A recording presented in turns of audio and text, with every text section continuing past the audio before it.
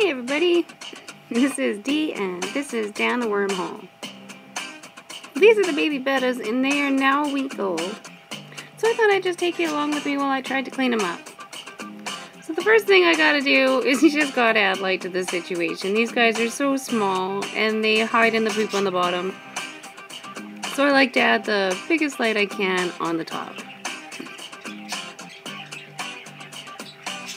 So I have no idea how many's in there.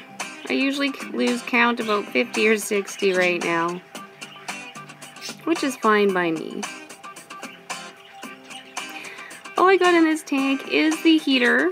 I do keep a little bubbler in there just to keep the water moving. I've had it in there the whole time. I've never shut it off. I do like to clean with a razor blade, especially because I am doing these videos now. So I just clean the front.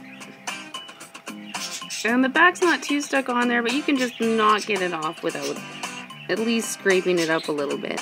So really watch your little dudes, because they do not know to get out of the way at all.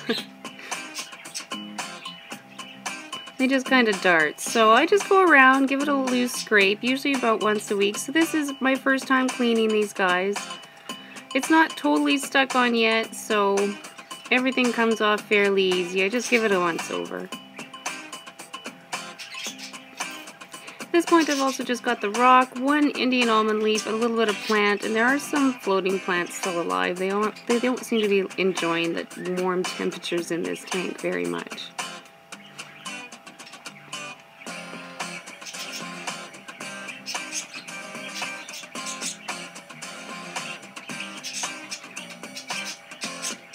So yeah, all I need to do now is just kind of let all this stuff settle back down to the bottom so we can try and pick it up. Thank goodness for, well, time-lapse. You can see all the little guys swimming around in there, just checking it out. As you can see, why it is extremely hard to figure out exactly how many I got on. So what I use to vacuum out the bottom is just some air tubing that I got from Walmart, I think this was, I was there at. And I've currently tied it on to a wooden spoon. They're cheap, I get them at the dollar store. I also get a kick out of using the wooden spoons. Yeah, I did not see the hose that it fell in front of the screen as soon as I started the suction, so I'm very sorry. I could not take my eyeballs off the tank. As you can tell how small these guys are.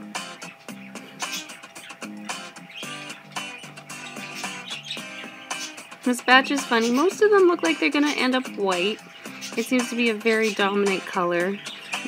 The brown ones or the darker colored ones usually have a darker color to them, and the white ones have a nice white dot on their head, which makes them a little easier to see, which is kind of nice.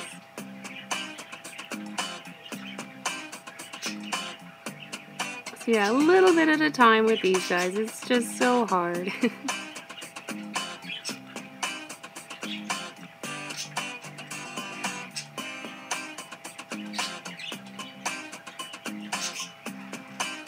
So the heater that I've got here is from Multi-Tank Addictions. It has been working so good so far.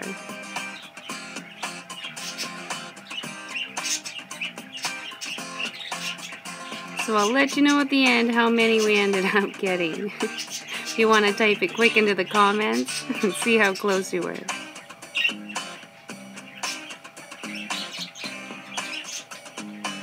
So with these guys in the water, I just use the same water that I do with my adults. It's all been treated with a little bit of salt that I mix around in my big mixing pail. I don't do anything else with it. It's all been sitting for about 24 to 48 hours, I would say, and it does go through a couple buckets before it makes it into my main mixing pail. No water conditioner or anything. Sometimes in the spring I'll add some. It depends on if you smell the chlorine or not in it. But in the winter, our city water isn't too bad.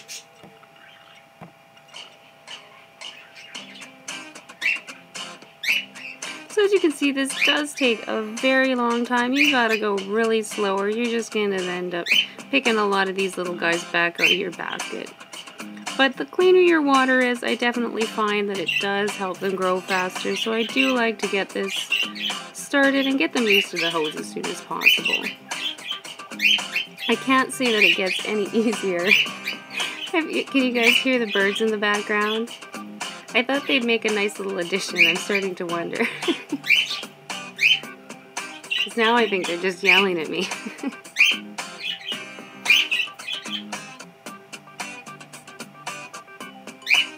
But yeah, definitely the nice clean water and getting them used to the hose is good. Like I was saying, it doesn't always mean that it's going to be any easier as they get bigger. I actually think they start getting nosy pretty quick, and then they start aiming at your hose. So sometimes these first couple cleanings are actually easier than the next couple cleanings.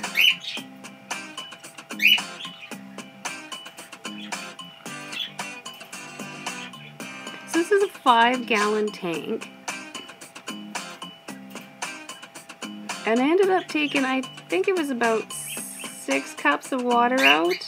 This is how I add it, just on the side. It's not pre-warmed or anything, so I do take my time adding it, and I like to make sure that the heater does kick in. But by running it down the side of the tank, it slows down the water enough that it doesn't disrupt them, and a little bit of exercise I don't think will hurt them.